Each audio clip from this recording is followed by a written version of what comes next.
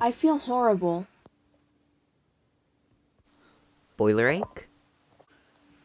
No, the stuff with Henry. He hasn't even spoken in the past week.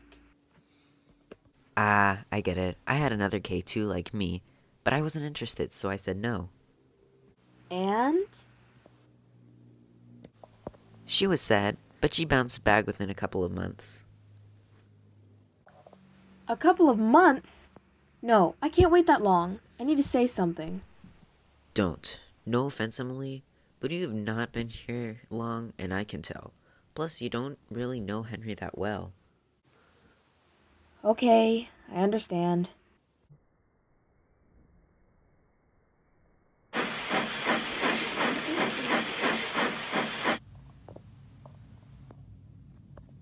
Do you think Henry will be okay?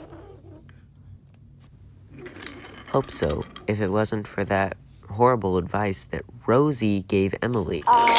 Excuse me? I have had more exes than you will ever have. Shut up.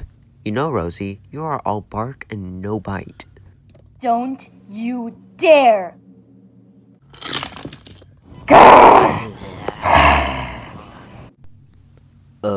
I won't ask about that.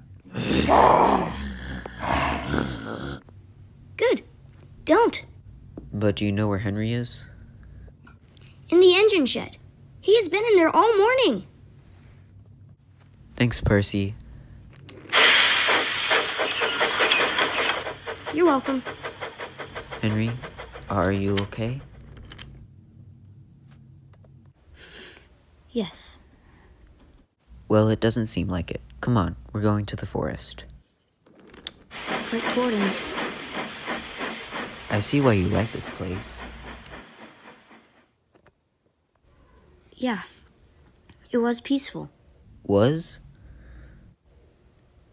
Yeah, before Thomas and Percy started bickering on who should be at the front of their train.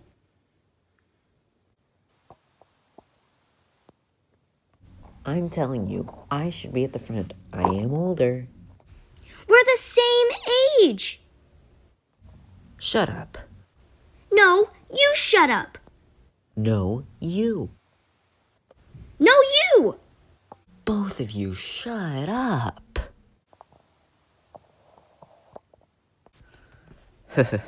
So you really liked Emily, huh? Yeah, but I had no idea that she was...